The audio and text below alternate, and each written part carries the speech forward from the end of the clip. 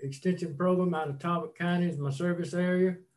We'd like to welcome y'all to our program today, and it's very informative. And we have our animal science specialist, Dr. Nikki Wickley. She would like to briefly describe the Agri-Unity Cooperative Extension LLC project.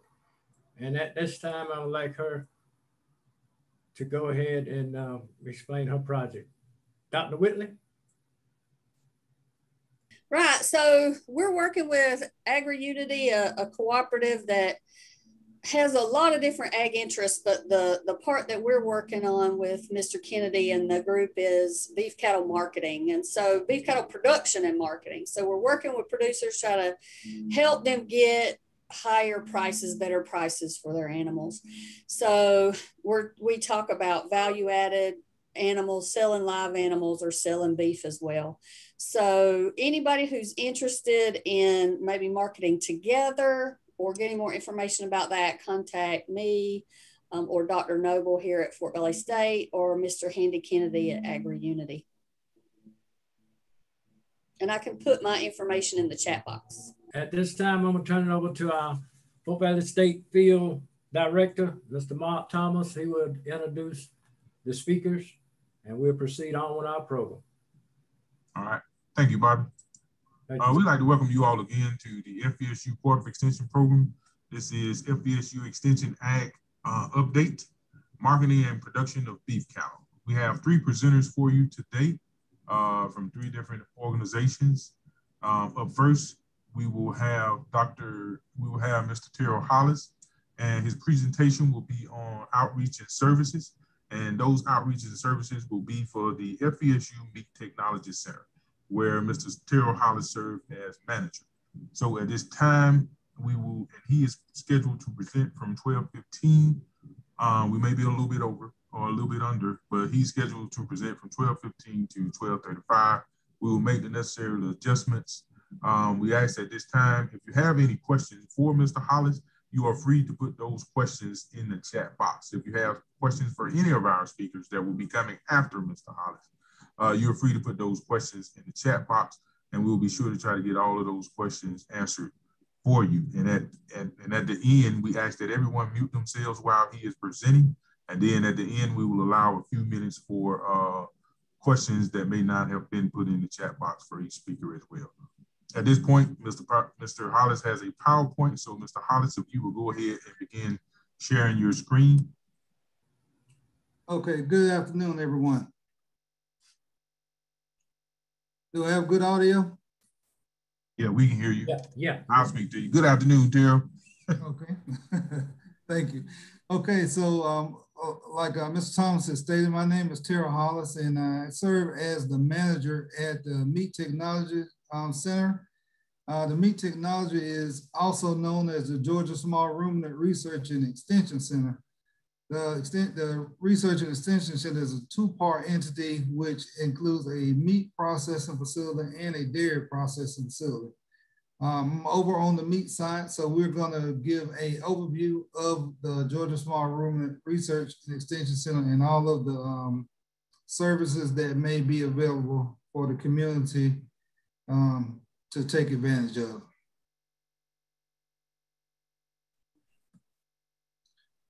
Okay, during my presentation, like I said, we're going to basically give the introduction. I'm going to talk about the meat center and the dairy center, and talk about a few other things that's coming up, along with different outreach opportunities that are available through our center. And also going to entertain any questions and answers. I don't know if you want to do it at the end, or we can take time to do it as we go along if it's something pressing.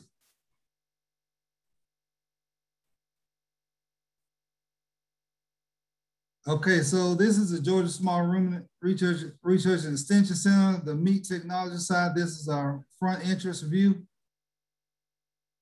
This is some of the pictures inside that facility to kind of give you an insight of what it looks like inside our facility and what its capabilities are when it comes to processing meat.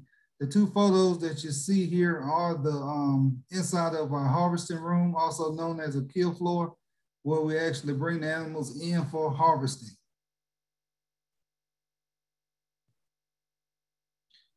Okay, got a couple of pictures of some steaks that just for some visual aids. These are some steaks that were cut in our plant just to kind of give you an idea of what we can do from that live animal all the way to a finished product. We'll scroll through a few more pictures of some beef carcass sides.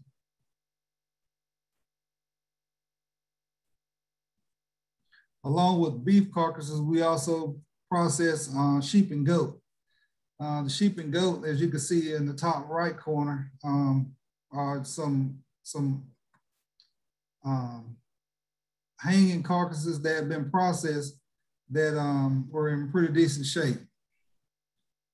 Other areas in the processing plant include the fabrication room, where we break down all those carcasses into different cuts.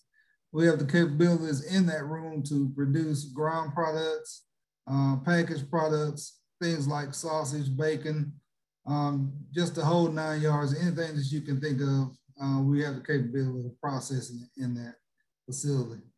In that facility also, we have in the bottom right corner is a computer lab which does sampling of different products, a taste test panel, and we can do a taste test panel to see how each product turns out, and it gives us information about how that product tastes and how well the public perceives it.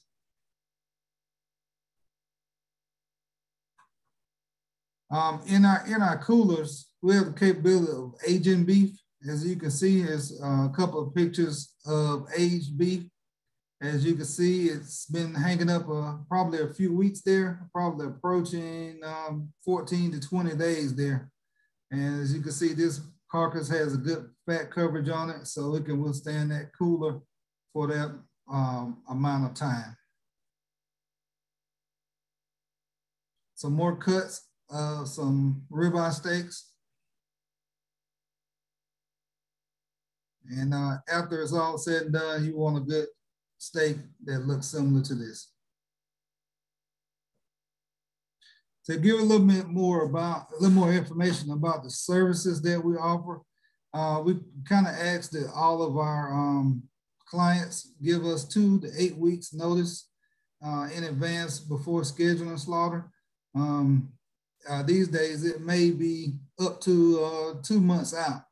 But for the most part, we should be able to get most people in, especially if they're looking at processing small ruminants, we should be able to get them in within 2 weeks.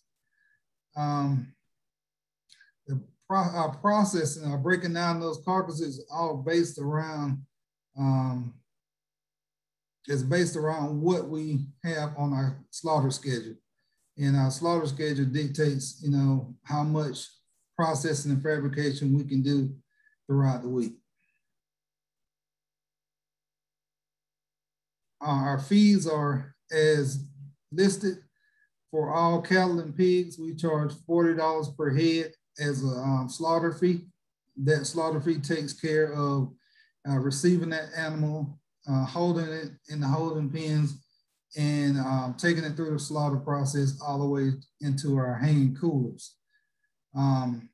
Once it's finished in the hanging cooler, it moves to the processing room, which we would retail cut or wholesale cut, and those fees are listed below.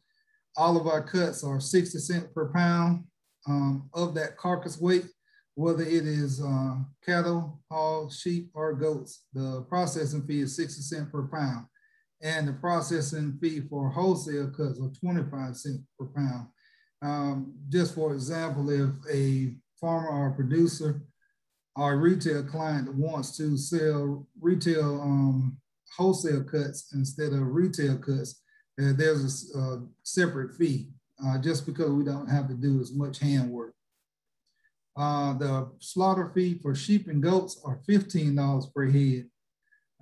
They're a little bit easier to handle, so our processing slaughter fees are a little bit cheaper than the cattle and the pigs.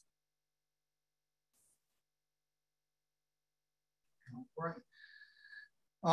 We offer different outreach throughout our facility. We do different trainings within that facility.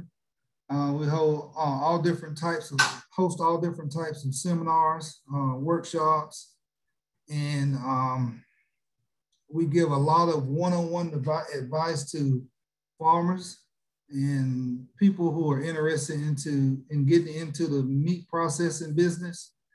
We give a lot of tours, high school, elementary, and just farmers itself. Anyone who's interested in seeing what happens in a meat processing facility, they have the opportunity to come and see what goes on in that facility. Taking the event that COVID-19 is in the midst of us, there may be some changes to how we give tours and what trainings and workshops and things that take place. But for the most part, it's coming back online where we'll be able to do those things as before. Some of the training programs that we've done some HACCP trainings and some SSOP workshops where we can reach out to the farmers and help them to understand what a HACCP program is and how they can benefit from knowing about different HACCP steps and SSOP steps. As you can see, we involve our students on campus. These are some students that help out on the farm, and they're just helping with some of the young goat kids that have been born. We also bring our students into the cutting and fabrication room. This is one group of students in animal science class, top right, and the students on the bottom right, top left, and the students on the bottom right are ag discovery students that were helping to process sheep and goats one day during their program.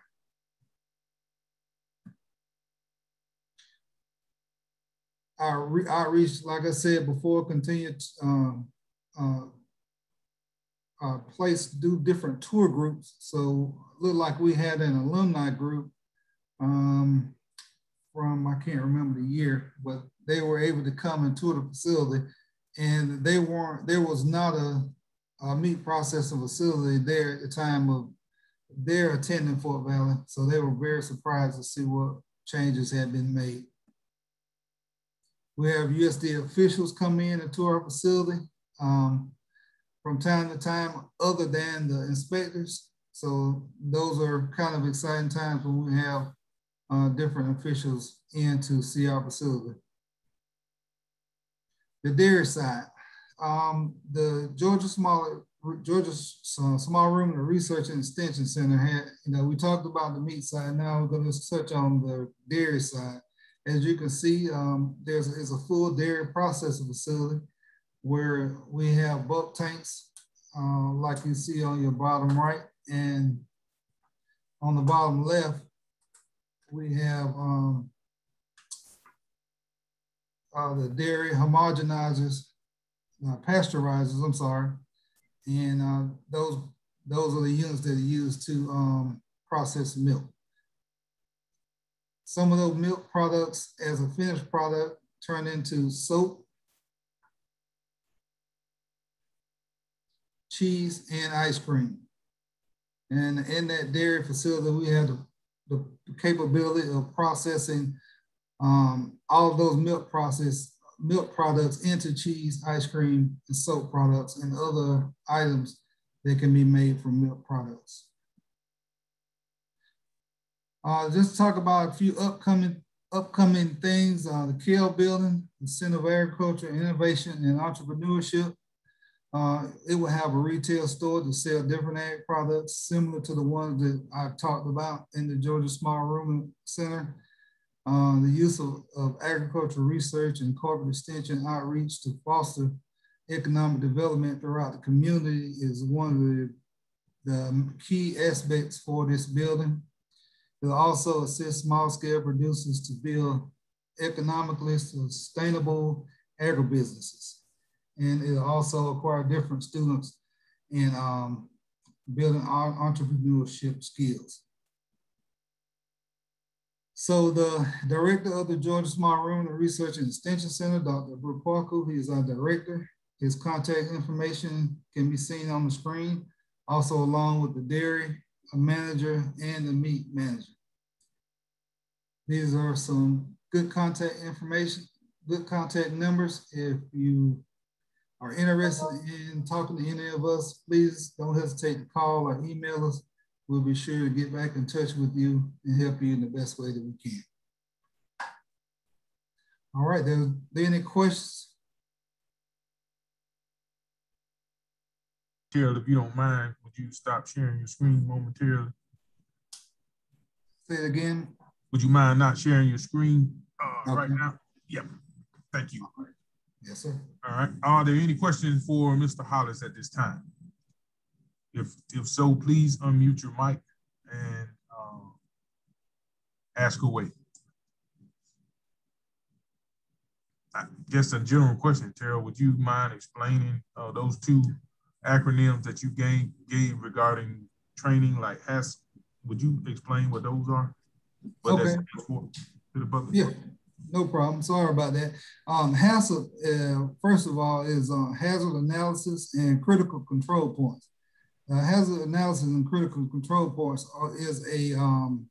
is a tool used by all plants that are inspected by USDA, and it helps to identify critical areas in your process that may be a food hazard or possibly creates a foodborne hazard in your process. So you are able to identify it and to put in steps and measures to control that hazard to a minimal point, or eliminate it fully.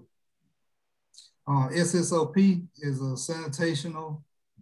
standard sanitation operating procedures, is a written program that actually you follow step-by-step protocols so that you know exactly what you're going to do, how you're going to do it throughout your entire process.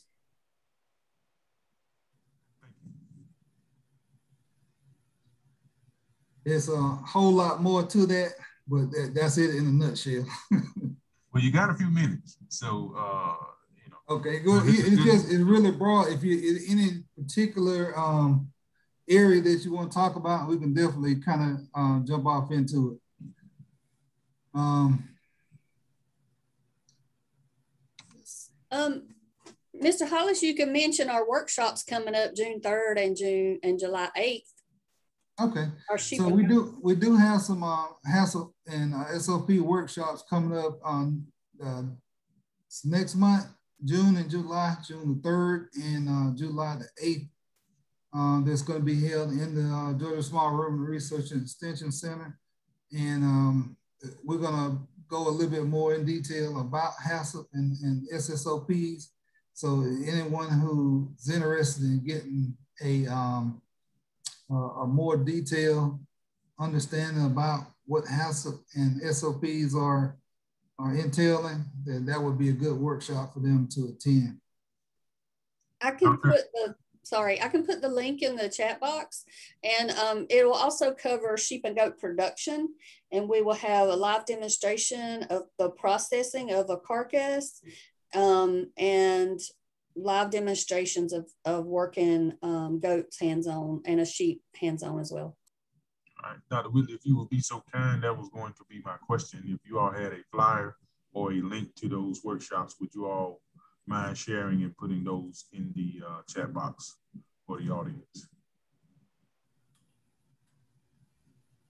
Thank you. Are there any other questions for Mr. Hollis before we move on to our next speaker? We have a few minutes.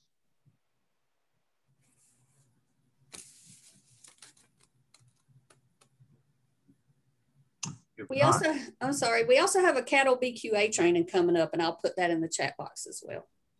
You mind explaining? We got a few minutes. You mind explaining what that cattle that workshop is going to be on? So as part of our beef cattle marketing program and working with AgriUnity, we're getting together groups that'll market together. And one of the things that we want the members to have, the members of the marketing group, so we have little cohorts of people who live fairly close together and who would have select bulls that have similar genetics so that their offspring are similar. And we would like for them to handle their animals following beef quality assurance or BQA guidelines. BQA is a certification program that's offered through National Cattlemen's Association and the Georgia Cattlemen's Association. Trainers have agreed to work with us and actually talk to, between me and Dr. Lee Jones at University of Georgia, an extension veterinarian, he wrote a grant and we got funding to offer some of these trainings for free to cattlemen. And the first one is going to be June 19th, which is a Saturday, on Mr. Handy Kennedy's farm in Cobbtown, Georgia. And we'll have one at Fort Valley State, and then we're planning one further south as well. So there's 3 that are included in that grant. And then I have a grant that we could offer others as well. So that's what that's about. Again, I'll put links, and I have sent links out to the extension program, to the county offices. So they should have flyers and links for those as well. So if you aren't sure, talk to your county office, or again, my contact information is in the chat box. But if you are on the phone and can't see the chat box, my email is Whitley, WHITLEYN @FVSU.edu. And will these workshops be posted on the web, on the FVSU Ag website as well? Yes, Mr. Jeff Brothers indicated that he was posting those online as he made the flyers for us. Thank you. And if an individual wanted to join AgriUnity, would they contact you, Dr. Whitley? Or Mr. Handy Kennedy is the contact for AgriUnity. I can put his phone number in the box as well. Would you be so kind to do that? You all mentioned them quite a bit in terms of working with them and that collaboration. So if individuals who are interested in reaching out and knowing more about what they do, it would be good to have their contact information in there as well. At this time, are there any additional questions for Mr. Hollis and or Dr. Whitley? If not, I know there's some icons, but if you all would virtually give Mr. Hollis a round of applause. And Mr. Hollis, quick question as it relates to your PowerPoint. Sometimes after these presentations, we get requests for those PowerPoints. Will your PowerPoint be available to individuals if they wanted a copy of it? Yes, no problem. Okay, okay. All right. So for those that are interested, if you would like a copy of Mr. Hollis' PowerPoint, just reach out to us at the end of this presentation. We're going to give you some more information as to how to do that. And we can basically make that PowerPoint presentation available to you. So once again, thank you, Mr. Hollis. Thank you, Dr. Whitley. We will move on with our program. Up next, we have grass-fed beef production and marketing. We have Dr. Richard Browning, and he is from Tennessee State University, which is in the great state of Nashville, which is in Tennessee and in the city of Nashville. Beautiful city, by the way. And he is an ag research scientist. So at this time, with no further ado, we will move on and we will present to you Dr. Richard Browning. And Dr. Browning, do you want questions while you present, or do you want to entertain questions at the end of your presentation? I always like addressing them right at the point. So, you know, if somebody has a question during the talk, we can address it right there. I find it's easier to kind of deal with them as we go through. We may forget what we wanted to ask. Okay. And we have to go back to slides. So yeah, we can just do it as we go through if that's okay with you. Yes, sir. That is perfectly fine with me. And if y'all don't mind, do me a favor. I always like to ask this, and the speakers may not want to. But I know sometimes for our presenters, when they're speaking, you know, they want to see people. And right now, sometimes it's more engaging if we could see faces rather than sometimes names. And it's not a mandate, but if you all would honor a request of turning on your camera if you're in a position to do so. If you're not, that's perfectly fine too. But we do want to give our speakers some people that they can entertain with and engage in, especially as we begin to open back up. We're still in a virtual format, but there's no reason why we shouldn't be able to see one another and communicate. So at this time, Dr. Brown, the floor is now yours, sir. All right. Is it morning or is it afternoon? It's morning for me here, but I guess it's afternoon for you all. It is right after afternoon for us. Yes. So I guess I should say good afternoon, everybody. And you know, I'd like to start off by thanking Mr. Price for inviting me, considering me for this program. I'm looking forward to interacting with you, and you know, thanks to Mr. Solomon and Mr. Thomas for co-hosting the event today. Let me see if I can get my slides brought up right fast, and we'll get started. Y'all can let me know if you're not seeing the slides. I've got them up, so we should be good. Yes, we can see them. Thank you. Yeah, good. Okay. All right. We're going to go through this really quick. I was asked to speak about grass-fed beef. And so I put this presentation together last night. So hopefully there's no surprises in here for me. You hear them, right? Don't you hear them? You can keep your earphones on and do your video. We would ask that all people at this particular point in time, if you would mute your mic so Mr. Browning can go through his presentation. Thank you. So you just need to turn your audio. All right. Well, so I'm going to speak about, you know, grass-fed beef as a production offering primarily, but think of grass-fed beef as also a growth sector in animal agriculture, in the beef industry in particular. My name is Richard Browning, and I am an animal scientist at Tennessee State University. Some of you all may have sat in on some talks that we've given over the years on meat goats. We've been doing meat goats for a while. We got back into beef cattle back in 2015. And as we go through this talk, all the images that you'll see are pictures of the university research herd. So you'll kind of get a virtual tour of the herd as we go through this presentation. Oh, yeah, that's when they see it, right? Now, the basic expectation for most beef cattle production systems, and certainly for a grass-fed, grass-finished system, it's conversion of whatever forages you have available, converting that forage into a desired and acceptable beef product, and we want to do this at a profit. You know, unless you're doing it just for fun and games as a hobby, you're hoping to make money at this. And so some of the things that we'll talk about are geared towards not only production, but hopefully profitability and sustainability as well. I usually give slide presentation with a lot of numbers, but this is the only slide you're going to see that has a lot of numbers on it. All right. So I said in the title that this is a growth sector. And in fact, if we look at the retail side of grass-fed beef, we see, you know, from 2012 to 2016, tremendous growth. And the expectations out through 2024, from 2020 to 2024, is we're going to see even greater growth.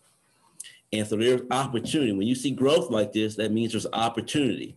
And that's kind of what we're talking about today, is opportunity to do something a little bit different. Some of us may have been raising beef and, you know, commodity beef, traditionally produced beef, and look at it, you know, is there some other way I could do this and maybe generate a little bit more revenue, a little bit more profit out of my enterprise? And that's what we're talking about here, okay?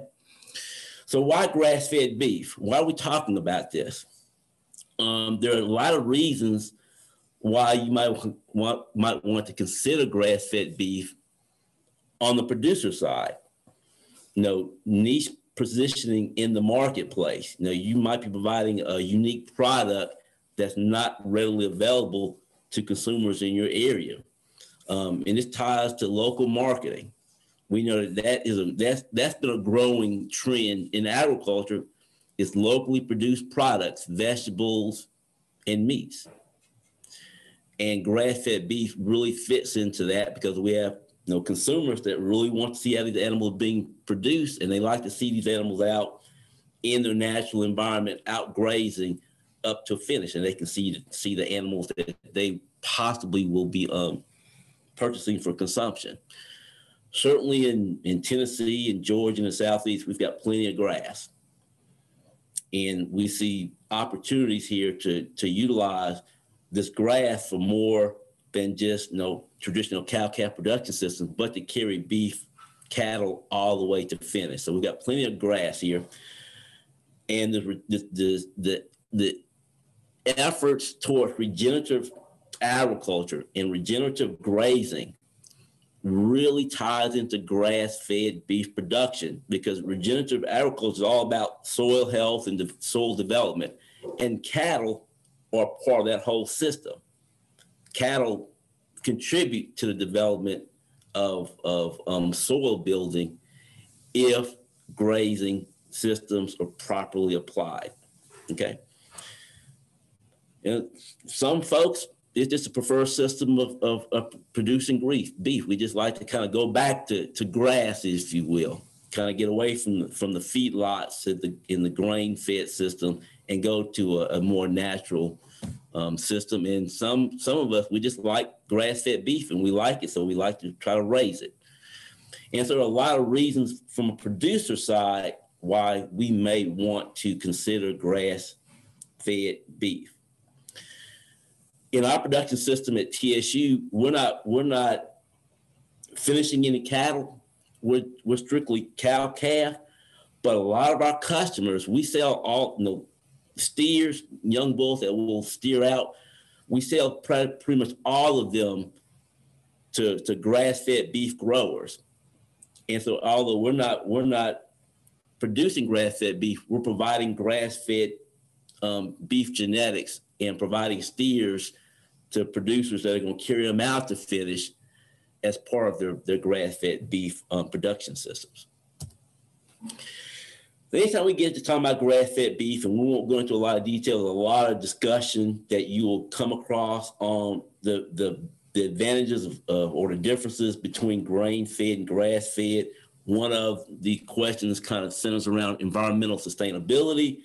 It's a complicated issue. There are some pros for grain-fed, typically a smaller carbon footprint because they're harvested at a younger age, so they're not really contributing for an extended period of time to environmental concerns, and we get a greater yield. So they have a small carbon footprint, but we see that on the grass-fed side, we get greater sequestration of carbon, and we get greater soil biomass accumulation. And this kind of goes to that regenerative agricultural interest that's out there. Building soil biomass, improving water filtration in the water cycles in our soil, improving soil microorganisms, that sort of thing. And so these tend to favor grass-fed production systems. And system-wide, the general thought is that grass-fed beef generates lower greenhouse gases. That's system-wide. Now, on an individual animal basis, because consumption and digestion of forage generates a lot of methane production, grass-fed cattle tend to produce more greenhouse gases. But when we consider the grain production and the transportation that's involved in grain-fed systems, we see a system-wide reduction in greenhouse gas production if we look at a grass-fed production system. Question number 2, are there any advantages in palatability? There are a lot of producer side factors and a lot of consumer side factors that determine the palatability of beef. In general terms, we see that grain-fed beef is going to have more marbling, and we know that marbling contributes to the primary components of palatability, which are flavor, juiciness, and tenderness. And particularly, we consider the higher quality grades. We look at prime and choice beef, they tend to score really high on palatability scores, consumer acceptance of the product, if you will. Now, on the grass-fed side, we see greater intensity of flavor, unique flavors of these cattle that go through a grass-fed, grass-finished production system. They present unique eating experiences. Because a lot of consumers have not been exposed to grass-fed beef. We've had beef that that we've produced here, sold to producers, and they send some of that steak, some of that beef back to TSU, and the folks here will eat some of that, particularly in ground beef, and say, this is totally different beef. They like it, but it's different. It's different from what they bought at Kroger or at Walmart. And so folks that have consumed grass-fed beef for the first time here at TSU, coming from some of the TSU animals, have had overwhelmingly positive comments on the eating experience. And so there are some advantages on both sides, grass-fed and grain-fed. A lot of it goes to really consumer preference on what satisfies your palate. Okay, and then the third general question goes to the healthiness. Is grass-fed more healthy than grain-fed or vice versa? Overall difference are kind of modest, but they're generally consistent in that grass-fed beef tends to have a lower total fat and calorie content, which means it's going to be healthier from a heart health sense, certainly. Higher levels of omega-3 polyunsaturated fatty acids, higher levels of vitamin A, higher levels of vitamin E and other antioxidants, and a higher protein content per unit of beef. And so there are some certain advantages that we see with grass-fed beef over grain-fed. And so those are the three general questions that come up anytime a discussion of grass-fed, grass-finished beef comes up compared to grass-fed.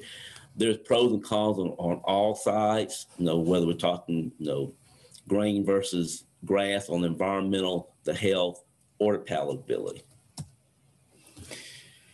Now, since we're talking grass-fed beef, we have primary considerations, and each one of these, we could probably spend an hour on each one of these. But primary considerations are going to include the cattle, the forages, the processor, and the market. All those are important components that we need to consider when we look at grass-fed, grass-finished beef. Let's start with the cattle. And that's what we, at TSU, we're spending a lot of our time on the cattle side of it. So we need a different kind of animal, we'll say, if we're going to do grass-fed beef versus grain-fed beef. Typically, for a grass-fed, grass-finished system, we need cattle that are small to medium in size. If we look at commodity beef in the primary breeds, Angus, Hereford, Charolais, Gelbvieh, these are large animals, and they've increased in size dramatically over the last 30 or 40 years. Back in 1970, the average cow weighed about 1,000 pounds, an Angus cow. Today, the average Angus cow weighs 1,400 pounds. Large animals, because that's what the feedlots are looking for. They're looking for large steers, and to get large steers, we need large cows and large bulls. We don't want that on the grass-fed side. We want small to medium-sized cattle, and they need to be hardy and easy keepers. Because if we're talking grass-fed, we're not doing a lot of supplementation, very little in no grain. And so we can't be going out there putting feed out for these cattle if they needed to maintain themselves and stay grass-fed, grass-finished. Okay, so they need to be small to medium in size.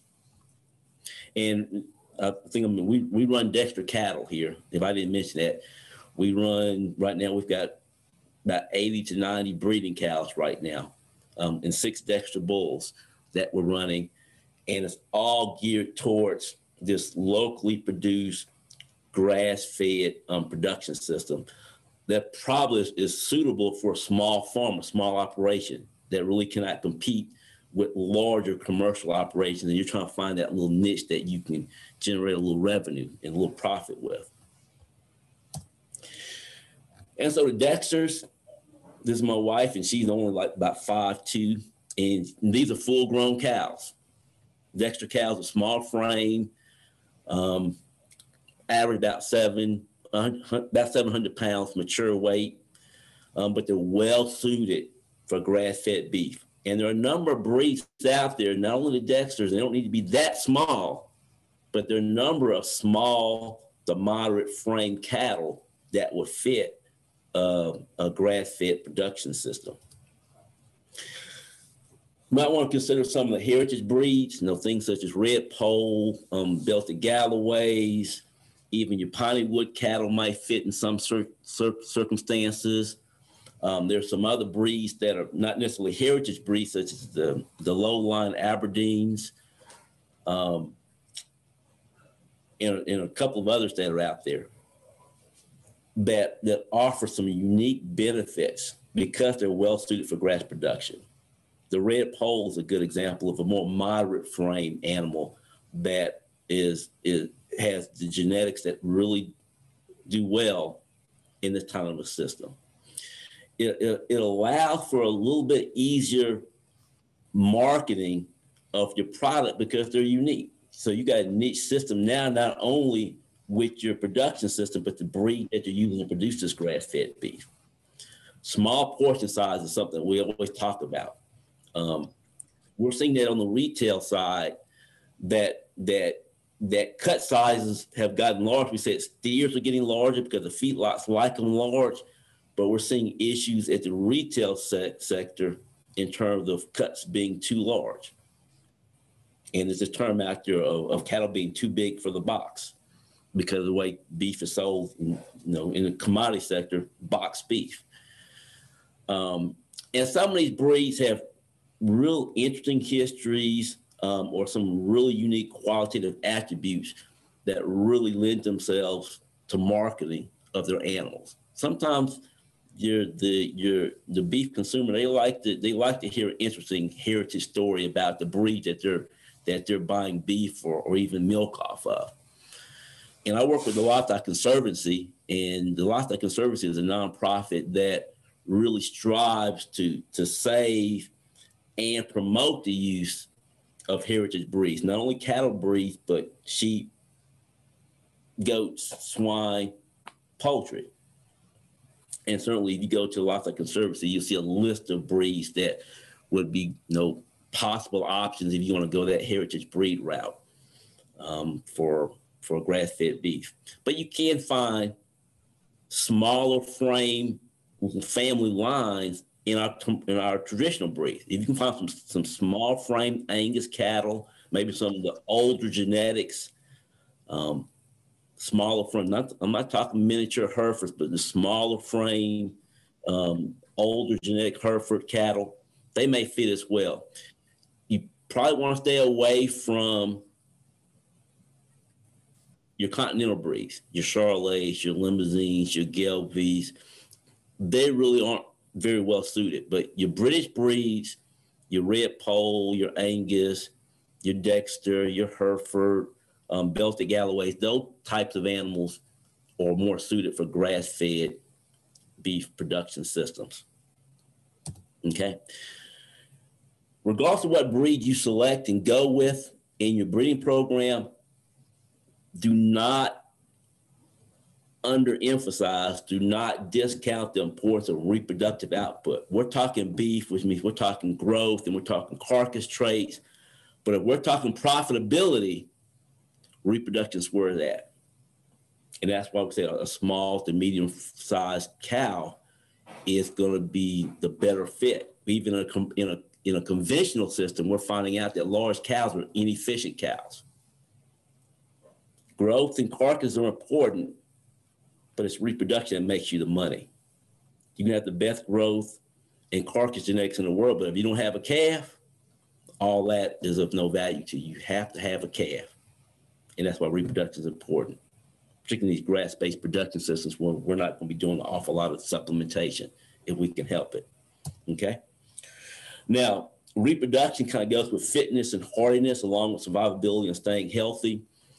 And even with Dexter cattle, no, they're not perfect cattle. And so we're looking at improving on some of the fitness in our herd through crossbreeding. And we're crossbreeding here with another rare, unique breed. This is the Mashona from Zimbabwe. And we've got 6 of these bulls on the campus that we're doing crossbreeding with. And the first year that we sold steers, those F1 steers, the customers have really sent back some positive reviews early on, okay?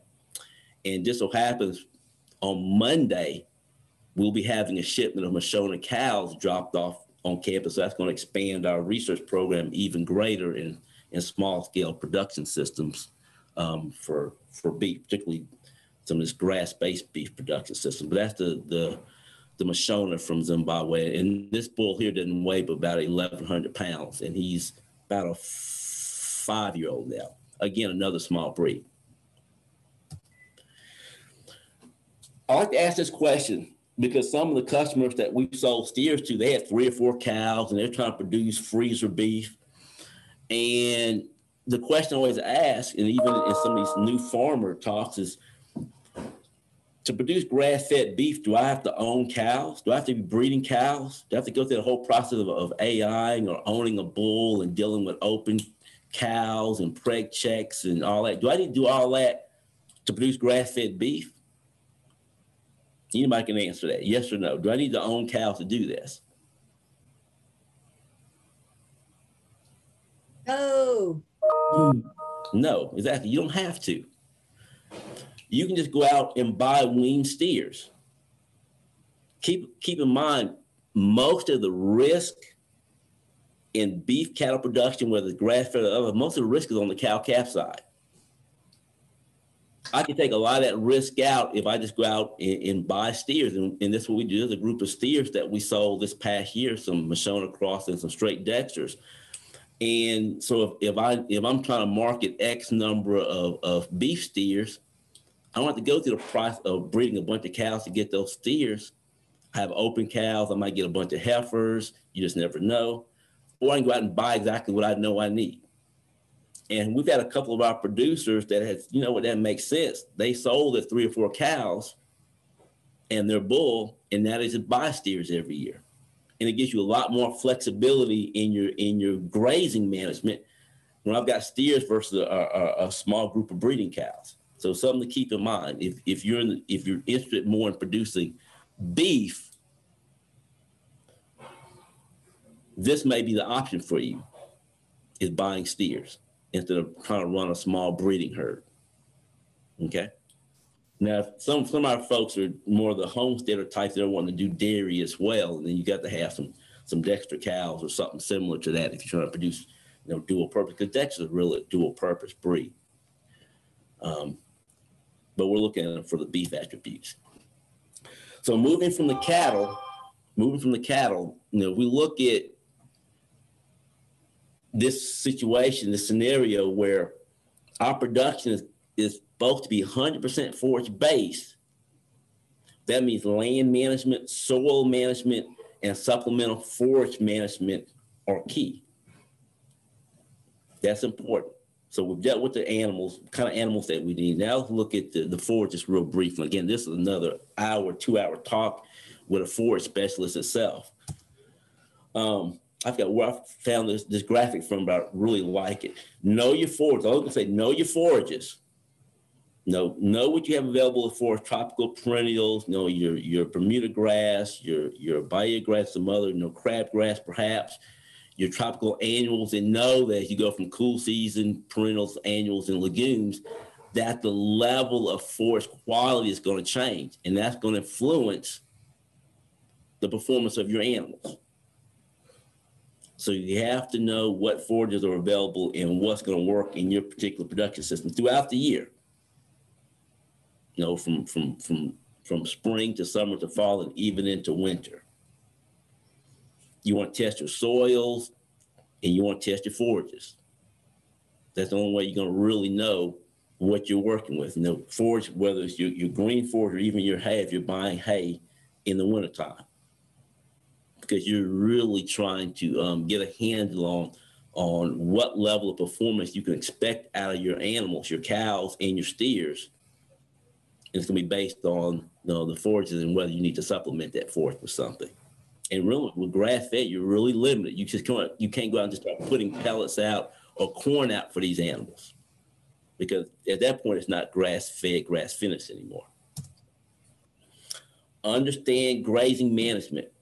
Again, a whole hour talk to be given on just grazing management, grazing systems.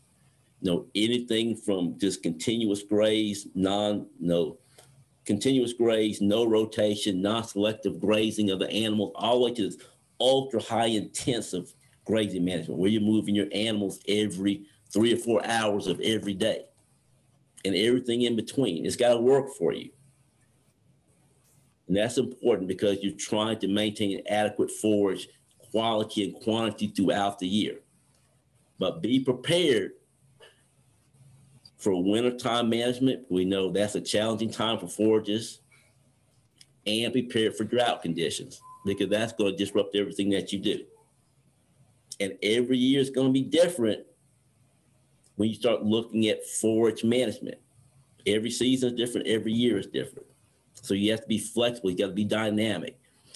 And if we look at this herd of cows at our satellite farm, it's a lot easier if I'm running a group of steers to make changes. If I've got to depopulate, I've got to lower my stocking rates because of drought or poor hay quality or poor hay availability, it's a little bit more challenging to do that if I'm running a cow herd. I don't have quite the flexibility. I can sell off some cows, move them to another location, but it's a little bit more challenging. So if you're running a cow herd, it's probably more critical to stay on top of it if I'm running steers. Because I'm running steers and I'm running to issues, it's easy to liquidate those steers without an awful lot of economic hardship.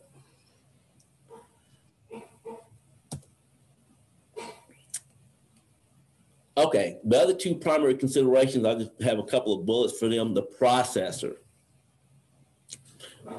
We find that oftentimes this is a system bottleneck, particularly in the last year or two. We have producers now, we have folks that are buying steers now. This year, we've got somebody from North Georgia coming up to buy some steers in a couple of weeks. He already has kill dates booked a year out because there's a deficiency in the amount of processing capacity, certainly here in Tennessee and apparently in North Georgia as well, where you're having to book it in process right now. They're booking dates for 2022, and we're talking about spring, summer 2022. And so oftentimes, and I didn't realize this until we started looking at a cull cow, that if you think you're going to just call a processor and you're going to be able to get in, I've got a steer ready to go or a cow I want to process for a buyer, and I'm going to do that in the next, I'll process in the next month or so, you're going to be out of luck. And so you want to form your relationships early, because while the grass-fed, you're doing your own processing. You're not taking cattle to the auction barn. That's not your source of revenue. Your source of revenue is taking these animals to finish. If they're doing like what we're doing here, you're selling steers to other grass-fed finishers. But if you work with the process of form relationships early and schedule very early. I saw Hollis's 2 to 8 weeks out. And I'm like, man, if folks around here could get into a processing facility in 2 to 8 weeks, I mean, they'd be all over it. So like I said, we're right now, people booking out 12 to 18 months right now. But that's important. And then on the marketing side, we like to say, have a marketing plan in place when you put the bulls out with the cows. Because it's that marketing plan that's going to somewhat dictate how you breed those cows. Or if I'm going out and buying steers, I already kind of know how I'm going to market these steers. And like I said, up here, if I'm buying steers now, I need to be already booking kill dates for those steers. Because we're going to finish these steers. They'll usually finish 20, 24, 26 months of age. And so I've got about a year before they're going to be ready to go. So I need to secure those kill dates right now. Don't wait. I'll wait till I see how the steers look. And then a couple of months after I book, you're going to be out of luck. You'll be hanging on to those steers for an extra 6 to 8 months minimum. Okay. Are you selling cattle or are you selling beef? It makes a difference. Legally, it makes a difference. A lot of our producers, they're selling cattle. And so they buy the steers, they're growing for a year, and then they're going to sell those steers to somebody else and assist, taking those steers to the processor and helping the customer, work with the processor on developing cut sheets and those types of things. So in that case, you don't really need to worry about the USDA. And that's why a lot of people sell live cattle. They don't have to deal with the USDA side of it. Once you decide you're going to sell beef instead of cattle, and I'm sure, Cheryl can probably address this issue much better than I could. Once you decide I'm going to sell beef instead of cattle, it's a whole different deal. That's when the USDA comes in. That's when you have a lot of added restrictions and regulations on what you can and cannot do. And so think about that as you kind of get into this local marketing, whether it's grass-fed or even if you're doing some, you do mostly grass-fed, you're going to put them on grain for like the last 30 to 60 days. Make a decision. Am I going to sell cattle, finished cattle, or am I going to sell beef? Very important question that you have to answer. Seek feedback. This marketing process is all about building relationships with customers, your beef customers or your cattle customers. Like I said, at TSU, we sell steers. And so I'm always contacting the folks that we sell steers to find out how the steers are doing. Do they like them? Now we've got these Mashona crosses that we're producing. How do you like them compared to the straight Dexters? So we're selling both now. And it kind of helps us understand not only what's going on with the research animals, but also where there may be opportunity for further work. And you always want to, if it's just like any other business, you want to be able to kind of get that feedback information, generate that information to kind of help you improve your production system. And then the last thing I have down here, which I can't see, I'm still gonna move this. Okay. This one thing that you have to be aware of, which is grass-fed, local, produced, be ready to put in the effort here with the market. The cattle typically are not gonna sell themselves. And whether we're talking grass-fed beef, we're talking meat goats, local dairy production, what have you, this is where, and I think we got a marketing presenter after me, so this is where a lot of small scale production systems fall short, is on the marketing. You have to put in the effort to build your market because you're doing something different. And so you've got to get the word out on what you have. And I won't say much more on that other than if you, particularly with the genetics that we're talking about here, Dexter cattle, these belted Galloways, some of these other smaller breeds, you don't want to get into a situation where, well, I can just take them to the sale barn if this other business doesn't work out, because you're going to pretty much get hit. These are not cattle that are well accepted at the sale barn. Okay, so keep that in mind. Now, some of them, the red poles, and a couple of others that are out there, they may be moderate sized to kind of hit the right at the floor of what the commodity beef folks are going to be looking for. But usually you're gonna get hit if you take these calves to the auction block. So keep that in mind. So once you get into something like this and you pick some of these smaller genetics for your grass fed, you got to be all in. Fortunately for us, we've been doing this for 5 years, 6 years now, and we probably have produced 80, 70, 80 steers. And we've only taken one steer to the auction barn. We've been able to sell everything off the farm. And it's because it's a growth sector. We're producing a unique type of animal. And so again, it's opportunity there to do this.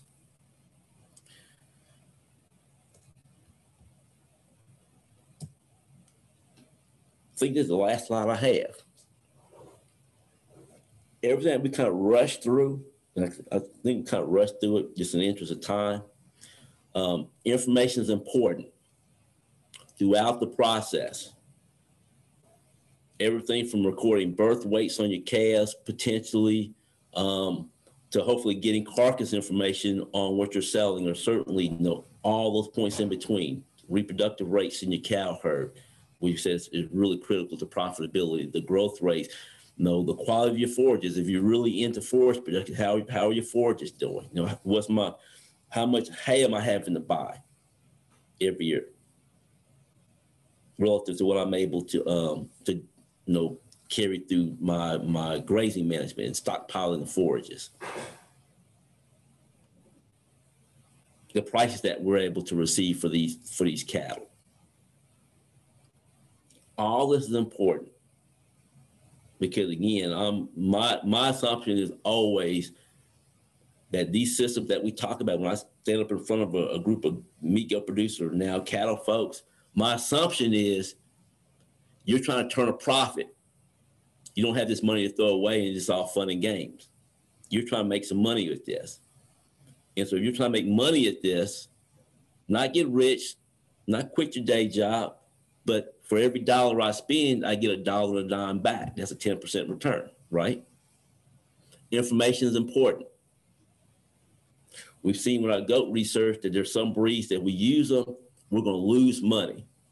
Without a doubt, it's a losing proposition. Some of the other breeds that we've worked with, we've made money. We've actually generated a profit, a nice little return on investment.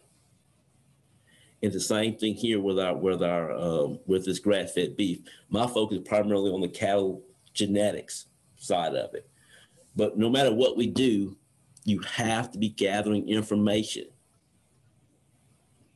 And we have some of our buyers now that are buying steers and they don't have scales. They're using weigh tapes, which is better than nothing. But you have to be able to gather information to know where you're at. Otherwise, you don't know if you're making money or losing money. I always tell the story about the producer that sold animals for $1,000 and didn't realize they spent $1,500 to produce that $1,000 animal. But they got a $1,000 check in their hand. They think they made some money. But all they generated revenue, but they lost money. You can generate revenue and lose money because growth revenue is not profit. Okay, so information is important, always important.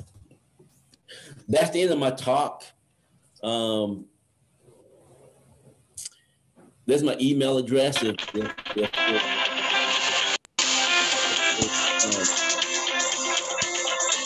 Once this presentation's over with and you go home and you think about some things, and you know what, there's something else I want to ask. I would have liked to have asked. Shoot me an email. We do have a website, and if you just type in your favorite web browser, type in my name, Richard Browning, and TSU, that website will come up. And we've got some pages with some general information on our cattle production system, as well as what we're doing with the goats. So that's it. That's it. It's calving season now, and so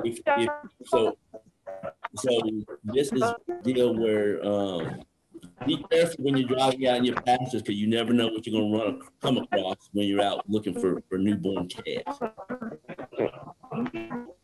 Okay, that's all I have. Mr. Moderator.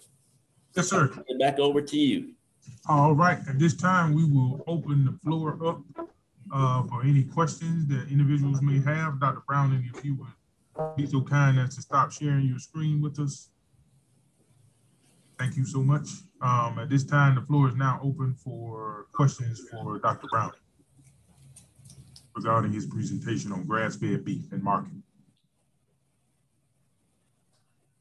Yes, Dr. Browning, this is Dr. Latricia Wilson. Thank you for your presentation. You seem to imply that the small, medium frame animal is the best for doing your grass-fed operation. And I understand you have a cow-calf. I do understand you're in Tennessee, where there's a heat tolerance and things of that nature that we don't have to address as well as in the further to the south you go. However, my question is, if a farmer has Angus cattle breed, they are probably more of the medium framed animal as opposed to the small to medium frame. So instead of getting up to 700 pounds, you're able to get up to 1,200, 1,300 pounds when you finish them off. Therefore, you're more likely to make more of a profit and still get the same quality and taste things that you're looking for in the grass-fed beef that you did with the smaller frame. So my question to you is, what is it about the small frame other than, I mean, you can get Angus that are easy to breed also. They're more heat tolerant. Is there something specifically why you prefer the smaller to medium frame? A couple of points there. As far as the Angus, you'll be hard pressed to find some Angus cattle that would be considered heat tolerant. They're pretty susceptible to heat stress. But as far as the size, it's the time to finish. Larger cattle will take longer to finish, and typically the larger cattle have been selected for growth on grain. And so we move these same genetics to a grass-fed production system, they're probably not going to finish as fast because we're not grain feeding them. So keep in mind that these large, even the Angus have gotten larger. They've gotten larger because of their need for an awful lot more, higher input, higher intake, I should say. And so what we see and oftentimes, this is a point, I took this slide out. We always think of profitability and productivity on a per animal basis. We may need to rethink that. What are we producing on a per acre basis? If we think of crop production, we don't think of productivity per stalk of corn or per unit of grass. We think of in terms of per acre. So how much beef are we producing per acre? And what we see in those scenarios that as cattle get smaller, we're losing some per animal productivity, but we're gaining on a per acre basis. And oftentimes it's the land that's one of the most expensive inputs in a production system. Land is not cheap. So we can increase our productivity per acre, then we might increase the overall bottom line in terms of profit or loss. Another thing about small frame cattle, just on the reproduction side, we see that cows that are 1,000 pounds and lighter or more reproductively efficient than a cow that's 12 to 14 or 1,500 pounds. And so there's some efficiencies there. And so even with in the commercial beef sector, commodity beef production, they're realizing that the cows have gotten too big. They're trying to scale them back. I'll tell you another a breed that's getting really popular in the Southeast. Y'all probably heard of it I've mentioned the red pole, but one of the composites out of a red pole is a South Pole. And that's a small breed that's really gaining a lot of popularity in grass-fed production systems. These cows are about 1,000 pounds. And there's not a lot of research has been done on them, but just looking at producer testimonials, if you will, they seem to be really well suited for grass-based production systems. But heat stress in this part of the country, heat stress is going to be a real issue, particularly for your popular breeds like your Angus and your Hereford. That's why in the South, Brahman and Brahman crosses are real popular, because they could, if you put an Angus cow up against a Brangus cow, that Brangus cow is going to run rings around that Angus cow in terms of productivity, because she's not heat stressed like that Angus cow is going to be. Now, but Brangus cattle are large cattle. We're talking about cows, again, that are 13, 14, 1,500 pounds. Really good for commodity beef production, but not necessarily suited for grass-fed, grass-finished, smaller scale beef production. That's why we introduced the Mashona, to say we can kind of get that heat tolerance in a smaller package. One thing about the South Pole, they've got Center Pole and Barzona. They have some heat tolerant genetics in their background, but it's the South Pole. I haven't worked with South Pole. I've visited with producers that run them, and they really seem to like them. Hope that answers your question. Let me cut in here. We got time for one more question. Hopefully, Dr. Wilson, did that get your question answered? Yes, that's. Thank you so much. Okay, we have time for one more quick question before we move on to our next presenter, if there is one. I have a question. Yes, sir. Go ahead. Dr. Browning, what is your opinion of seed stock producing? Seed stock producers? Yes, sir. We need them. If we're talking about grass-fed beef production systems, oftentimes we're maybe crossbreeding. Like we're crossbreeding now. Half of our herd is being crossbred. So as a seed stock producer, you have to determine what segment of the industry are you trying to serve. Would you like to serve this grass-fed production sector, or would you like to service the larger commodity beef sector? And that will kind of determine what breed you're going to go for in terms of seed stock operator. Because now the grass-fed is growing, but it's still a small sector. It's probably less than 5% of all beef that's sold in the U.S. is grass-fed, which is interesting because in most other parts of the world, most of the beef that's produced is grass-fed. The U.S. is probably the only country that has a significant feedlot sector. All the countries that are really getting into. Now you mentioned the difference between Brangus and Angus being heat tolerant. Yes. The Brangus carries much less hair than the Angus does. That's the reason the Angus is not heat tolerant. But in the industry, the Angus does produce more of a marbling in their offspring that sells much higher on the market. True. But think about this: if I get a higher pregnancy rate, which one of those herds is probably going to be more profitable? The one with more calves, or the one with higher quality calves? The high quality calves would do better because we have a tendency to do what we call embryo transplant or either AI.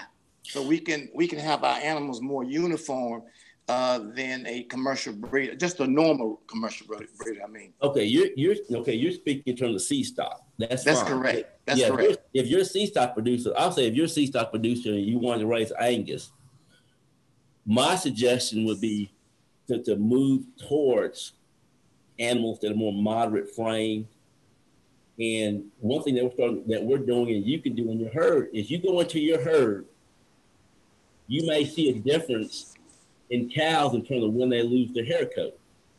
If you That's correct. Herd, you'll see some cows that slick off earlier than others.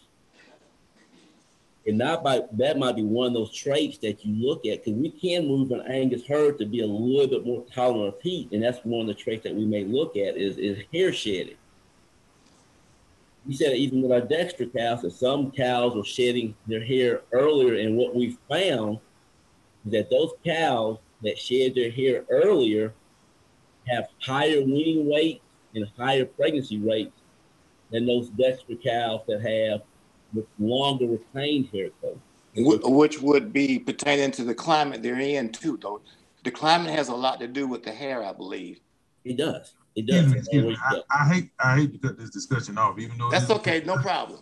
But in the interest of time, and we do have another speaker, and we want to be mindful of his time and his presentation as well. So if you all would like to continue, feel free to put all your comments and/or questions in the chat box, and y'all can chat away. But we have to move on to the next speaker. Yeah, we can chat or send me an email. I will. Thank you very much. Give me a call. Thank you. All right. Sure. So let's give Dr. Browning a virtual round of applause by your emojis on your computer to hand clap. And we will move on in the interest of time to the next speaker. And Dr. Browning asked the question, are you selling cattle or are you selling beef? So that tie goes into the next presentation by Mr. Lee Lancaster. He is with Georgia Grown Program for the Georgia Department of Ag. He's a specialist in their marketing division. And the title of his presentation will be Rules, Regulations on Selling Meat as an Individual. So without no further delay, we present to you Mr. Lancaster. You have to unmute your mic, Mr. Lancaster. Thank y'all. I tried to do the share screen the other day, and it was not good. So I'm gonna go ahead and as well as I can. I appreciate y'all giving me a few moments. Our team met back in July of 2020, and we discussed the problems that we have, maybe some opportunities to produce beef and process it on the farm, and also pork was one of the species that we talked about, and we looked into several different options. And in the state of Georgia, it has to be processed for retail or wholesale. It has to be inspected by the USDA or the Georgia Department of Agriculture Red Meat Division. So what we've come up with is, starting June the 1st, we will be launching a program with the agriculture website called the Farm Start Program. And what we're going to be doing is taking new farmers, maybe somebody who wants to further process what we, lots of times you call it value added. We do those things and help people make the connections with the industry in order to be able to take animals from the farm, get them processed, get them into a inspected packaging, and be able to sell that product to the consumers directly from the farm. I think one of the things that the pandemic has taught us is people really want to know where things are coming from, and it gets down to people want to know, they want to see who produced some of the things if it's possible. And the consumer is willing to pay a lot more for that peace of mind and comfort. And sometimes there's a little bit more price involved, as you can imagine. And sometimes it's pretty competitive. So we're going to be working with the general public, anybody, cattlemen, farmers, produce farmers who would like to market their products. You think about the state of Georgia, you think about peaches, and you think about pine trees and poultry, but we have a huge amount of produce in the state of Georgia with the Vidalia onion and carrots and things like that. Companies are moving out of California to Georgia because we have water. And some of those farms are calling me and a lot of the other folks in Georgia Grown needing to find their products to be needing to sell their product and things like that. And also restaurants are very interested in Georgia grown products, whether it be produce. A lot of folks are looking for Vidalia onions, blueberries and things like that, but also Georgia grown cattle, beef. You know, Josh and I talked about sheep yesterday. We have a lot of folks that are producing sheep for meat and things like that. So those are some of the things that we're working to connect people and being able to navigate through some of the regulations that it takes. We typically get in touch with the folks, and what we were talking about earlier in the presentations, I've talked to a lot of our farms about how long of a wait it takes to get a slot to process. And we have not a huge amount of processors in the state of Georgia, but we do have a pretty good amount, especially for cattle and goats and sheep. Not necessarily a lot for the hogs, but we try to get them in touch with those. And then this farm start will get you connected with the division that you need to talk to, because you're not necessarily going to get into the business and get everything with one phone call, because you think about some of the other divisions within the state agriculture department that may be regulating some of the things that you're wanting to do, and also the health department and maybe even DNR. So we're working with our START program to be able to get you navigated through those things, because a lot of times, even before now, we've talked to some folks and I just try to get them calmed down, because, you know, a lot of times they'll start their conversation with, this is the 5th phone call that I've made. And we're hoping to cut through that, and then just use the term one-stop shop to be able to get folks, you know, in good shape, and to be you know, have a product that is ready for the public. You know, there's not a whole lot of learning curve with it. We don't have, you know, a situation where things are uninspected, making it into commerce, and you've worked for 2 years to produce those animals, and then it's unsellable. So a lot of folks that we talk to, we're trying to get that straightened out before anything like that happens. A couple of the things that came out of the Farm Start meeting is we have, under USDA regulations, any processor less than 20,000 birds per year can be processed by an individual of their own raising, and they're not going to have to go under USDA inspection. We've worked with several different divisions, food safety, red meat, and our marketing division to adopt the 20,000 or less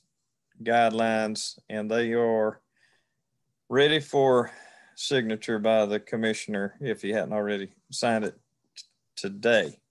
And so that's going to be a new opportunity for a lot of folks to do on the farm, poultry processing, farm raised, grass fed, pasture raised poultry too. And those are going to be under the Farm Start with the Georgia grown. And another thing that we've done, one of the things that happened during the pandemic was we were not able to work with the public that produces table eggs. And so a lot of those people, you have to have a kennel's license to be able to sell eggs to the public. And the commissioner asked us to formulate and to get started with a online egg candling program. and we have trained about 350 to 400, between 350 and 400 individuals this year over Zoom to be able to grade and market their eggs. A lot of those people are going to the farmers markets, but some of them are doing things, door to door, selling directly to the consumer. And so that's another one of the things that we're doing. So like I said, a couple of the other things just to make connections with the public that have questions about cottage foods. We can also direct people on those with questions about cottage foods, because people hear that word and they think that, well, I can make this and this. There are some things that do require training. Some things require a week's worth of training, and some things require specialized equipment.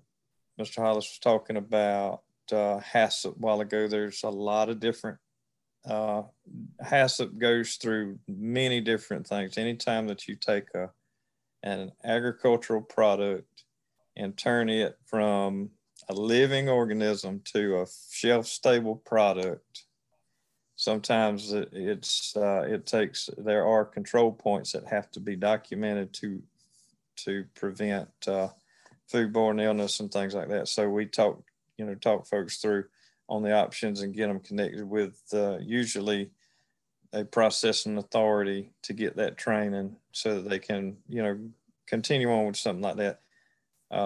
Just giving folks the knowledge and to be able to get regulated and be legal and produce the things that they want to do. And there are some goals that people have in mind, and we help them to talk through these things and just, like I said, get in touch with the folks that they need to get in touch with. And that's what the Farm Start is going to be doing.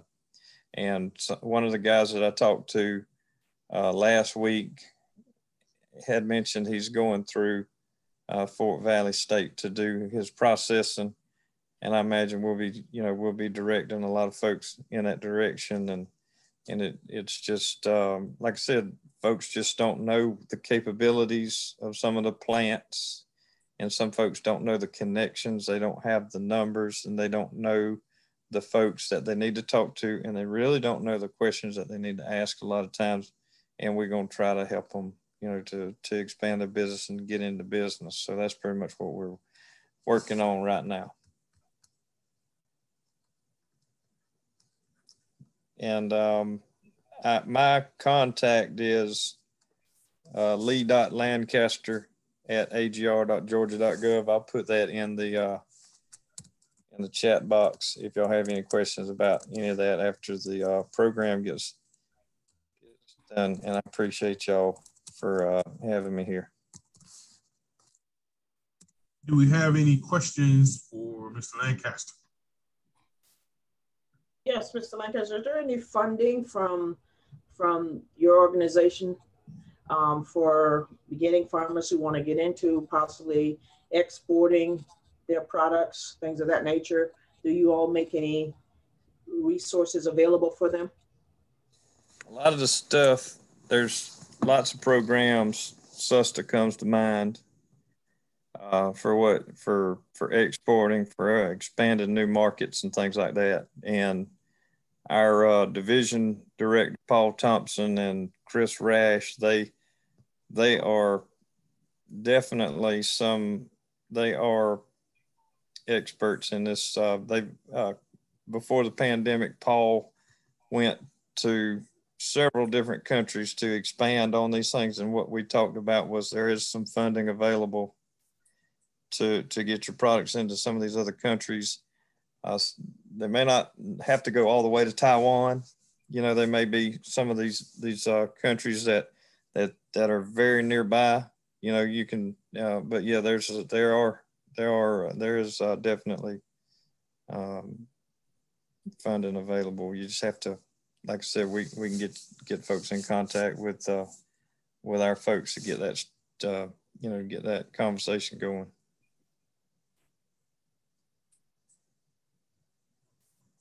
Thank you so much. Thank y'all. Any other questions? Have time for one or two more questions.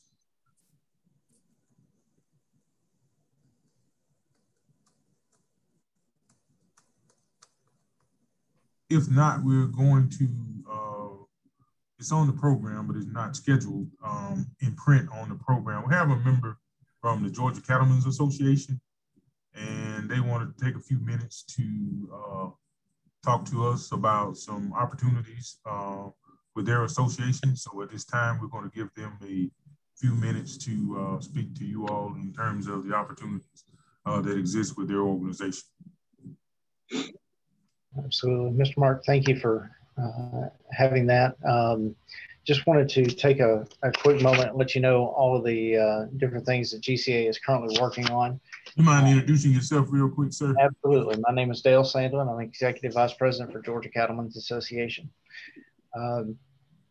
So some of the biggest things, and it's been mentioned here already on the call, but our cattle markets, currently the price disparity that we're seeing between the price of boxed beef and what cattle producers are receiving when they go to sell those animals is considerably out of whack. So what we have been working on within the office is working with our congressional delegation, focusing on the Department of Justice investigation that has currently been going on for some time now, since the Hutchinson plant fire back in 2019, but also into the other, what's the best way to say that? Unfair pricing structure that some of the processors have seen in the other protein sectors. So we're working on that, as well as trying to ensure that we see that imbalance and that disparity go away. Our industry has historically not acted with congressional intervention, allow the markets to work in a free market system. However, as we continue to move forward in our industry, if we expect to be sustainable, we have to flip that script. We have to make sure that we are that our producers are able to remain profitable in all that they do. And unfortunately, unless we see some change from the packing industry, which we have not seen in, especially over the past year, COVID withstanding, but the past 2 years, it's not going to change. And so one of the bills that GCA is advocating for on Capitol Hill is the Cattle Market Transparency Act, which would allow for the Secretary of Agriculture to set negotiated cash purchases of cattle. That's cattle that are bought at the stockyard. It would also create a contract library similarly to what they have in swine, that would allow for producers to understand what the pricing structures are out there, what are the current formulas that they're being paid on, what are the discounts, and shifting that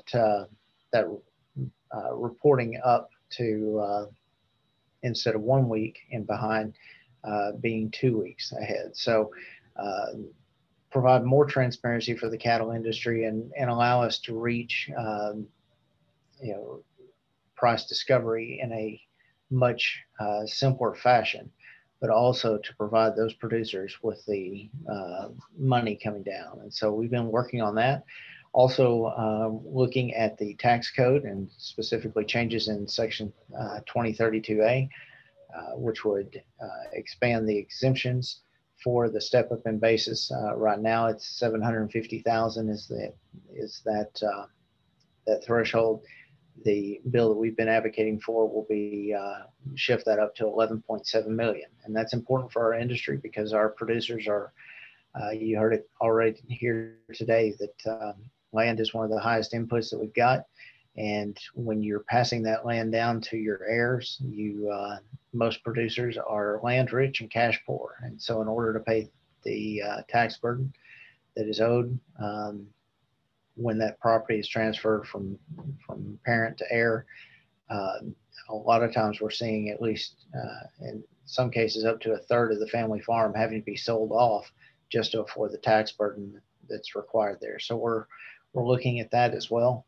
And then obviously, as mentioned here as well, processing capacity. When we entered into the pandemic, we had record number of cattle on feed and a significant shortage of hook space to start with in our processing infrastructure. And COVID only exacerbated the problem. It really brought it to light. And so one of the things that we're working on is trying to develop a meat cutting training program for those processors. One of the biggest struggles they have got, and in order to ramp up capacity and the ability to meet the throughput that the industry is needing, is having qualified meat cutters that are ready to go straight onto the line without an additional amount of training. And that's one thing that we're currently working on. Would love to continue that conversation with Fort Valley State, as well as the rest of the educational partners across the state. So biggest thing, I just want to touch on membership real quick. GCA is a membership organization. We were created in 1961.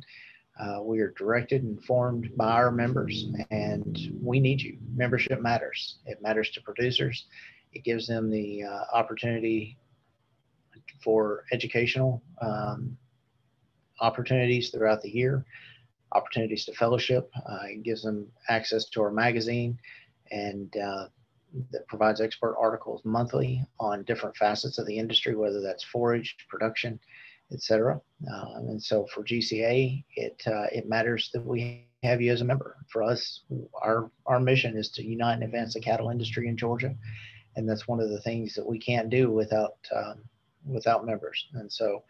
And then lastly, one of the biggest things that GCA does is legislative representation. And so numbers matter when it comes down to voting and considerations for those members of Congress, whether they are part of our delegation in DC or if they are here in the state. It matters. They need to know who they are representing and who they're voting on behalf of. And GCA having a robust membership from across the state is important. So I encourage anyone that would like to join GCA to give us a call or visit our website. And I'll include that information in the chat box as well. But again, we appreciate the opportunity to speak with y'all today. We're appreciative of the effort that Fort Valley State University is putting into helping further our industry and moving that forward.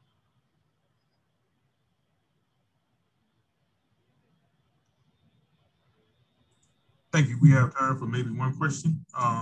If anybody has a burning question they'd like to ask. I'll ask one.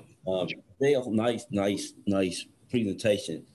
I'm not sure if the situations in Tennessee is worse than what's going on in Georgia in terms of capacity.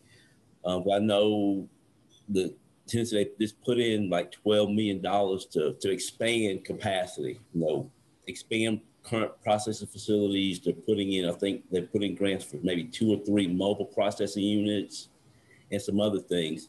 So what's the situation in Georgia in terms of processing capacity? And is there an effort to make moves to expand capacity for processing? Sure. So our situation is very similar. We are currently at a deficit. We need more processing than what we have. Many of our producers have expanded their own operations and are getting into their own and building their own facilities. As you saw in the pandemic, we saw a lot of our producers shift from that production focus, selling only at the stockyard, moving that over to selling freezer beef to friends and family. Which is going to be critical for the future of our industry. But we're not seeing the request for the mobile slaughter plants.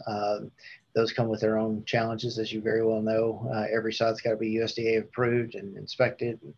And then at the end of the day, you still have the chill, cut, and wrap component. And so how do you marry those two together? So that's one of the things that we are working on, is trying to develop additional focus on that. We actually had a feasibility study done prior to the pandemic on creating more so smaller regional micro plants that would allow for faster throughput. You won't have that same aging capabilities that Fort Valley State does, but basically pushing those cattle through and being able to achieve that. Unfortunately, that was met with less than stellar results at the end of the day. I think a lot of producers were concerned that they didn't see the outcomes that they wanted. I think they really wanted a playbook that was basically here. You do all these things and you can get it off the ground. And unfortunately, that's going to be the big focus. But from our experience and what we've seen, especially in the past 2 years, has been focusing on the labor shortage. Many of our plants can't meet that throughput that they were originally designed for because they don't have the labor. And so we thought that the capital capacity was the major concern, but really finding conventional financing is available out there for anyone wanting to go that route. But really labor is the linchpin, and it affects everyone from FPL, who's our largest processor in the state, down to someone like Mr. Joseph Egloff here in Middle Georgia that's only processing about 50 head a week. So. Yeah, that's an issue, because I know there was one processor, actually a buyer from up in North Georgia, said that there was a new processor just on the Georgia-Tennessee line, I think in Cleveland or somewhere close to Chattanooga, and they had opened up for like 8 or 10 months, but couldn't find the labor. They had to shut down after 8 or 10 months. And there was another processor. They were getting so much more requested. They were trying to find a second butcher to run a second shift, and they couldn't find it. Right. We're losing out a lot of those labor forces to the grocery stores that can pay better benefits, the meat cutters inside, but also we're seeing offline plants and some of those mothballed plants that have been kind of decommissioned start to try and come back online. And the concern there is when you change a transfer of ownership from one packing plant to another owner, everything's got to be brought up to today's standards. You know, your asset plans, your machinery, equipment, you can't use a worm screw if you're removing the waste. And so again, it's a complicated and complex situation, as you know, but I think ultimately the industry will get it figured out. It's just a matter of time, money, and effort, right? Yeah. I'll just close this comment that, and I didn't realize it till we got into it. We're seeing a growth of local marketing, locally produced. And so with that growth, I think that's the bottleneck in this whole system is processing capacity. And so whether it's at the state level or at whatever level, there's got to be some more, there can be some more attention, placed on processing capacity. Absolutely. And we've got some federal bills that are going through now that would help address that, provide grants and funding for the expansion or creation of additional processing. So we're going to continue to fight from GCA's perspective. We just hope everyone else jumps into the fight with us being a member. Thanks. Thank you all. Before we do a few housekeeping in terms of, there's a lot of information in the chat, and I do plan on going over that information with you all in terms of the evaluation. But before we do that, I would like to give our Dean, Dr. Ralph Noble, an opportunity to say a few words before we give our closing comments and end with the evaluation. So at this time, I present Dr. Ralph Noble, Dean, here at Fort Valley State of the College of Agriculture. Well, I want to really welcome everyone for being here. It's been a real good program. I think topics that we've probably not spent enough time on. We've been spending a lot more time on production and not as much on marketing. So having Mr. Hollis talk about our facility here in Middle Georgia is something that's a short supply of what we can do to work together, I think. So hearing from the Georgia Cattlemen Association and the rest of us from Florida, Tennessee, it looks like it's a regional issue. And so it's something that I can see us working out with. So we do have other people online that's been listening to us, even Dr. Hodges. He's working with he's a veterinarian, one of our graduates with the Critter Fixer movie. He's been listening on cattle process as well. So we're getting some good attention from folks. There he is there. So Dr. Hodges, appreciate you being online with us. Okay. And so these are the people that have support for what we're doing. And so having these presentations by extension allow us to gather, even though we may be limited in terms of how far we can travel. This has been fantastic. So I enjoyed the topics. Glad to hear from everyone and look forward for some more information from Fort Valley. Thank you. All right. Thank you, Dr. Noble. For those of you who would check, if you haven't been looking at your chat box, we actually encourage at this particular point in time, you look at your chat box. This is the closing of our program, but we're going to leave it open because, like I said, a lot of information has been put in the chat box And with all of that information being put at the chat box and at the same time listening to the speakers, we didn't want to overwhelm you because it is a lot. We did want to make sure that you had an opportunity to hear the speakers, but also take advantage of the information that is put in the chat box. So at this time, we're going to pretty much focus on the information that is in the chat box. Dr. Whitley put several things in the chat box, and I will regurgitate several of those. She mentioned AgriUnity and Mr. Handy Kennedy in terms of being the contact for that. That information is in the chat box. So if you're interested in that organization and what that organization is doing, that information is in the chat box. We also have our evaluation, but I'm gonna talk about that a little later. Several workshops Dr. Whitley mentioned, one being June the 3rd and one being June the 8th, which is going to be at the small room in the center. Though there is a link in this chat box that you can click on, that you can register, and you can register for each of those workshops through that link. And it is mentioned that these will be in-person meeting only, meaning there will not be a virtual option for attending these. There's a beef quality assurance workshop / certification, and that is going to be on a Saturday, June 19th, beginning at 9:30, and is going to be on Handy Kennedy's farm, which is in Cobbtown. There is a registration link to register for that workshop as well. And with that being said, also, we have the link. One of the reasons how we do this, the way we do this, we ask for you all feedback as participants. Again, thank you all for coming. But your input is important to us as we design these programs and present them to you. The format that we present them to you, whether virtual or face-to-face, we need you all's feedback. We want to continue to bring you our educational program, but we want to bring the educational programs to you in the format for which you are willing to receive it. With that being said, we have an evaluation link that is in the chat box, and it was sent to you all from a Mr. Stinson Troutman, one of our county extension agents here within the College of Agriculture. And at this time, we ask that if you all would basically look at that evaluation link and click on it, and please fill it out for us, please, before you get off here. Now, we are going to do our due diligence. We understand in the interest of time, we are about 18 minutes over. We were scheduled to end at 1:30. It is now 1:48. But it is critical that we get feedback from you. All of our programs are essential, and we want to steadily improve them, and we can only improve them through feedback. So it is important that you do complete the evaluation. If you aren't able to complete it here, we do understand. We will be sending a link out to each of you all who registered through your email address after this presentation, probably sometime tomorrow, and then maybe one or two more times in the interest of trying to get as much feedback as we possibly can on the evaluation link. So we ask at this time, if you would take a few moments and complete that link if you have the time. We thank you for being with us. And if there aren't any more questions or any more burning things that people have and or comments, thank you for your time and patience.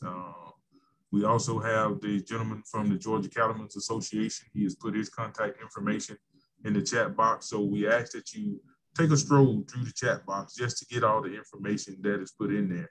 And if you have any questions about any of the things that have been stated on here and or what we put in the chat box, please reach out to us and let us know. And we'll try to get back to you the best we can and answer your question and get you the information that you need. And at this time, I will turn it back over to Mr. Solomon. Thank you, Mr. Thomas. I hope y'all enjoyed our educational and informational program. And that's what we're here for. I appreciate your attendance, and have a nice and lovely and stay safe the rest of your day. Thank y'all. Thank you. And like I said, please feel free to look at the chat box and click on that evaluation. Again, it came from Mr. Stinson Troutman. It's in there twice. I think more so if you scroll up toward the top of your chat, at the beginning of the chat, that is the one that actually have a live link. The second one that is sent, that was sent at 1:41, that link currently is not live, so you wouldn't be able to click on that one.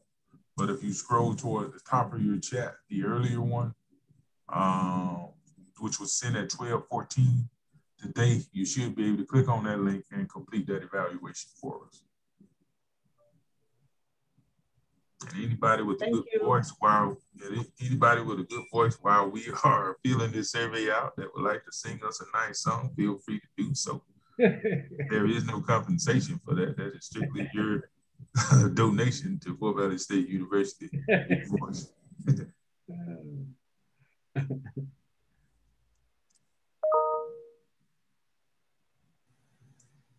And be sure to check out our website for anything that you missed on here in terms of our dates. Information will be on our website. And it is ag.fvsu. And again, we thank all of our speakers, Mr. Hollis, Dr. Browning, Dr. Whitley, Mr. Lancaster. And we thank the Georgia Cattlemen's Association for being a part of this program as well. And I would be remiss if I didn't mention our county staff. They have been working diligently behind the scenes in terms of registering, making sure that all the details that go into putting on a program like this run smoothly. So I would like to thank each of them, of our county agents that have been working behind the scenes. Even though they have been on here, they have been working diligently behind the scenes to make sure that all technical issues and everything like that operating within this program run smoothly. So we do want to thank them for their time, energy, and expertise as well.